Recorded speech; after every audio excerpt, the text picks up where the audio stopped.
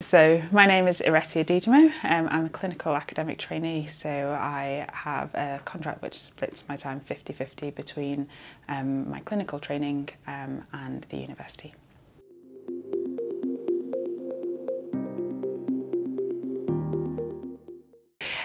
So I first started in research in 2016 and my first project was a pilot study looking at using digital health to try and improve asthma adherence.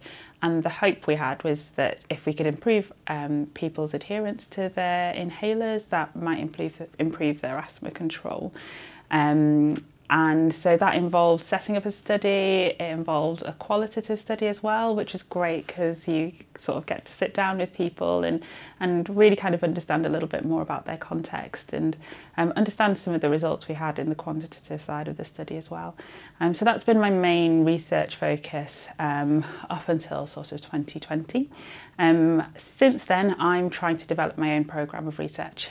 So my dream would be to do some work looking at the social determinants of health and how they affect asthma outcomes, and then trying to see whether we can do some sort of interventions in routine clinical practice that can reduce some of those disparities.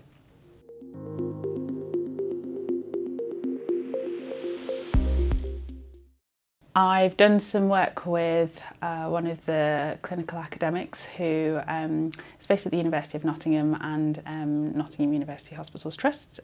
So Dr. Fogarty looked at using pulse oximeters and the accuracy of pulse oximeters essentially in particularly people with black and brown skin. So it was a real privilege to work with him doing some of the sort of dissemination of the outcomes that they found. My work, because it's going to involve basically working with people who have been underserved by both healthcare and by research. I've done some public and patient involvement work with underreached groups and again just trying to understand things from their perspective and what their priorities are in terms of research going forwards.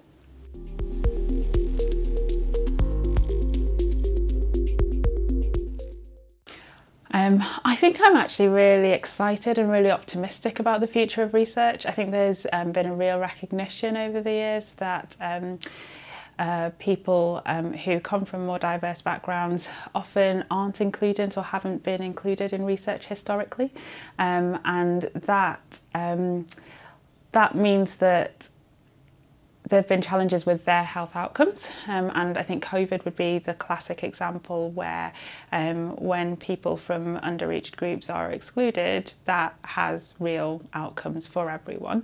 And I think there is an increasing recognition, particularly since COVID, but also since austerity and some of the work that people like Professor Marmot have done, that actually it's good for all of our health if our research is diverse. And I think that means that funding bodies are thinking about this a lot more. And I think the future in terms of diversity in research is really exciting. I think more people are thinking about it and more people understand its importance.